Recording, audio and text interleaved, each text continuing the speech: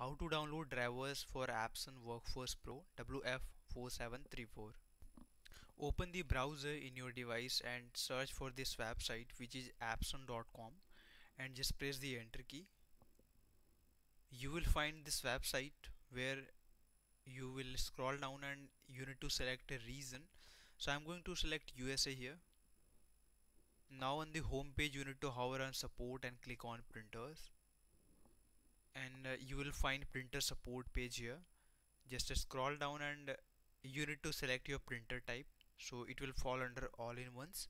So just click on it, and now you need to select printer series, so it will covered under workforce series. And last option will be you need to select your printer model name. So I have selected the printer model name, and the finally printer page will open where you can see its name and image and its model number, so that you can identify. And just scroll down, and here you will find downloads tab, and under downloads tab you will find the operating system of your PC. Like my PC is running on Windows 10. You can also change it manually. It's important because as per the operating system only the supported driver will display you. So here you can see there are many categories available for various drivers and various issues. So in driver category you will see a lot of drivers are available, and you can click on any driver name and you will find all detail about that.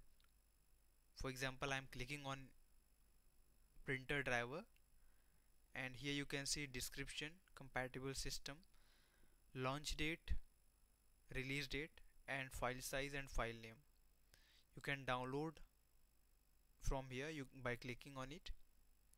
And next driver is drivers and utilities combo package installer, scanner driver and Epson scan to utility, and last one is remote printer driver.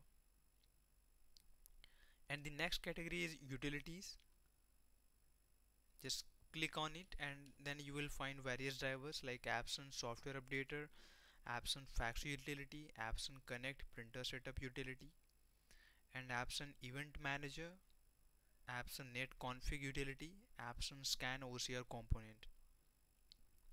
And the next category is firmware, and here you will find firmware update version.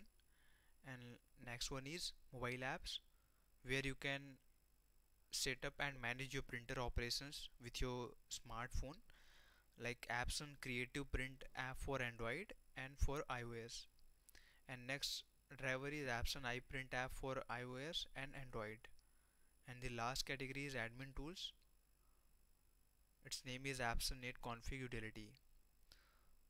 So that's all in this video. I hope this video was helpful to you. If you want any further help, you can call us on the given number in this video description or click on the support link.